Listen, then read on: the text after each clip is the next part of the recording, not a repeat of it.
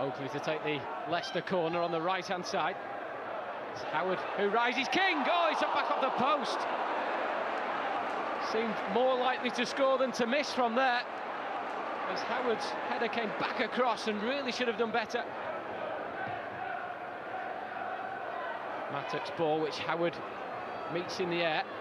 Swindon have been able to clear the ball away. This is Carnu. Now Painter.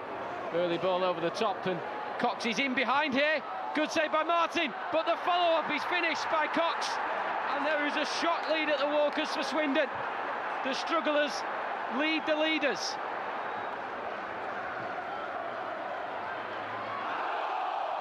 No handball given, although the ball is still at the feet of Matty Fryatt.